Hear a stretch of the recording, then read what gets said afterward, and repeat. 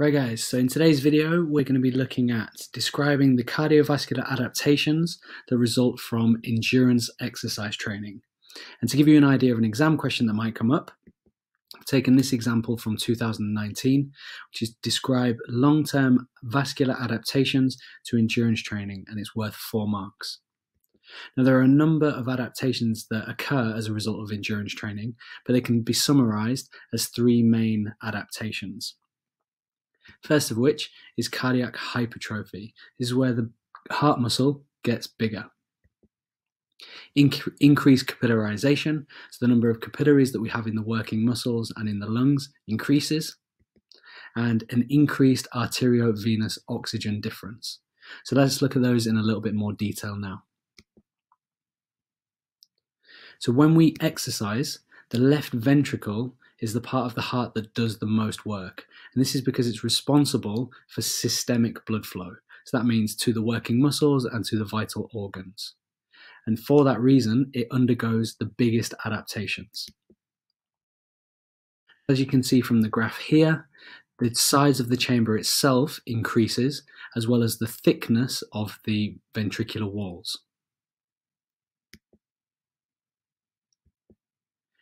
Now this leads to an increase in stroke volume, and because stroke volume increases, resting heart rate decreases because the heart doesn't need to pump as many times in order to maintain the same cardiac output. As we can see in this graph here, from an athlete taking part in endurance training, the blue line represents pre-training and the red line represents post-training, and you can see that there's a significant increase in stroke volume. Okay, the next one, increased capillarisation. As I've already mentioned, in the muscles, we have a number of capillaries that surround each muscle fibre. We also have capillaries in the lungs around the alveoli. Now, when we take part in endurance training, the number of capillaries in the muscle fibres and in the lungs increases.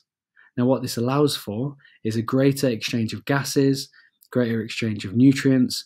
It also allows metabolic heat, which is produced when we exercise, to be dissipated more easily, and that prevents us from overheating. Now, this increase in capillarisation is generally accepted as being the most important factor for increasing VO2 max.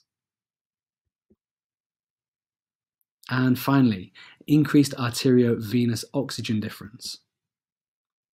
Now what this means is the level of oxygen in arterial blood and the difference between that and the level of oxygen in venous blood.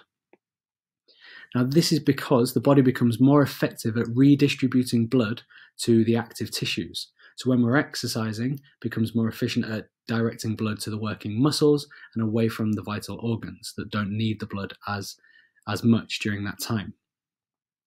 Now, the active tissues also become more efficient at extracting oxygen, and that's due to the increased number of capillaries.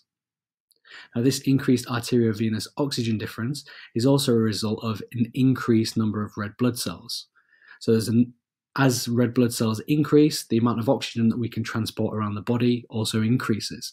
Therefore, there's a bigger difference between arterial blood and then venous blood.